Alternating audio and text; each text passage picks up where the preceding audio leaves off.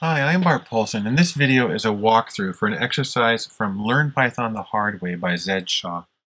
You can get to it by going first to his website, learnpythonthehardway.org, and then clicking on Read the Free HTML Online. Click on that, it'll take you to the table of contents right here.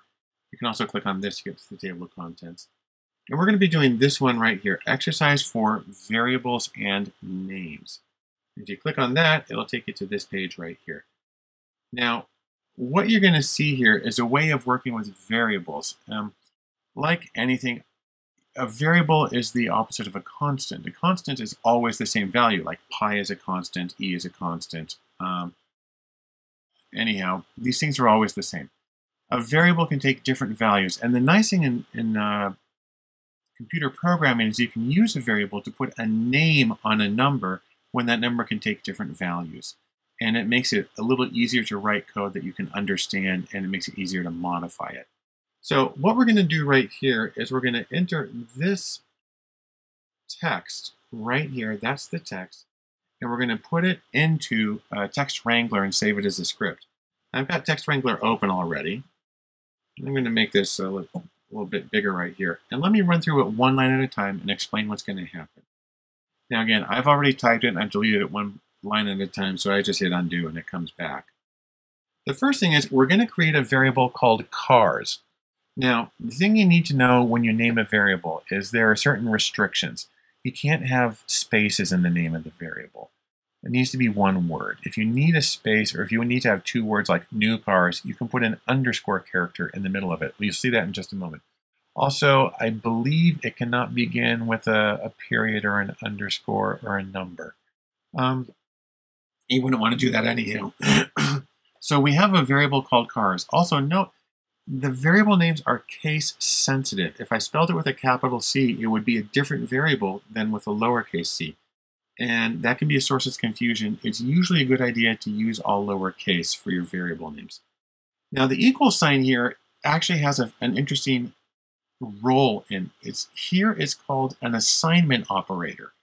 And what that means is create a variable called cars, and then put into it the value 100. So 100 goes into cars. Sometimes it's read as cars gets 100. And this is different from the typical use of the equal sign. Normally you want to say like 2 plus 2 equals 4. When we get to something like that later, you'll actually be using two equal signs as a way of specifying equality as a logical operator. We'll get to that later. Right now, the equal sign is just what's called the assignment operator, and it's a way of putting a value into a variable. So we've now created a variable called cars, and we've assigned a value of 100 to that variable. Next, we're going to create a variable called space in a car. Now, because I want to emphasize that these are different words, or as Ed does, he still has the whole variable name as a single word, but he's using underscores to separate the words, but keep it as a single piece of text. And he's putting the value of 4.0 in it. Then we're going to have another variable called drivers with a value of 30. Another variable called passengers with a value of 90. And now this is interesting, we're creating a variable called cars not driven. But instead of assigning it a value directly, we're going to use a little bit of math. We're going to use previously defined variables. So we're going to take the number of cars, which is 100, and subtract the number of drivers, because there's one driver per car. So it's going to be 100 minus 30, which means this is going to have a value of 70. And this could be a really nice thing, because as you create variables, you can refer to anything you created above it and use that in sort of an algebra.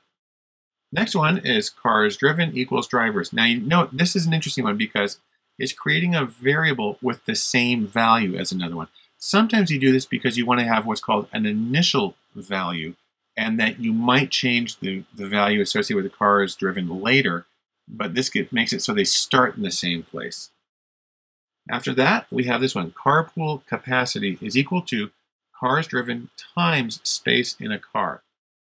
Now, we have cars driven, which we defined right here as a function of the number of drivers, and space in a car, we use an asterisk to indicate multiplication. And then space in a car is this variable right here with a 4.0. So it's assuming you can put 4 people in a car. And then we have average passengers per car equals number of passengers, which is a variable we defined right here, divided by, use the slash for division, cars driven, which we got right here. Okay. Now, by the way, you'll want to note that one of these, space in a car, is defined as with a point O. The other ones are not. That means that the other variables like cars and drivers and passengers are all integer variables. They only, and when you do math with them, it gives you whole number values. But space in a car is a floating point value. The point zero means that it can give fractional or decimal values when you do math with it. Okay, the next thing we're going to do is we're going to start printing stuff out. Print there are, print the words there are, and then the comma, and then cars. So put the value associated with the variable cars. That's going to be 100. And then add cars available. By the way, you don't have to manually insert spaces. It knows to do that. That's kind of convenient. And then there are only so many drivers available, and there will be this many empty cars today. We can transport, and then carpool capacity, and we have this many passengers to carpool, and we need to put about this average number in each car, and that's it. So I'm going to come over here. Sorry, I closed it, but that's fine. I'm done with it anyhow. And now I'm in the terminal, and I'm going to run it. What I'm going to do is I'm currently in the folder that has my scripts in it. Scripts is another name for programs here. This is the one I'm going to use. See, if I open it, quick look, there's all the content right there. I'm going to type Python, then ex04.py. Again, by writing Python all in lowercase, it tells take this thing and run it as a Python file. Then I give it the name of the file, including the extension. When I run that, you see that it inserts the stuff. There are only 100 cars. There's only 30 today. We can transport 120.0. Let me open this one back up, and you can see why it's putting a 0.0 on that one. We can transport, because carpool capacity is this one right here.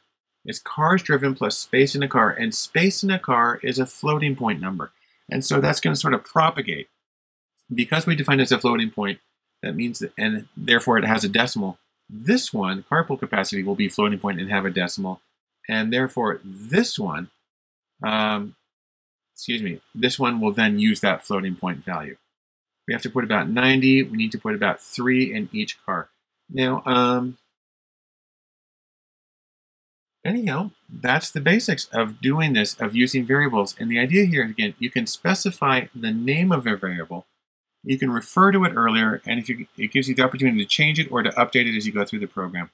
Anyhow, that's exercise 4. Hope that helps.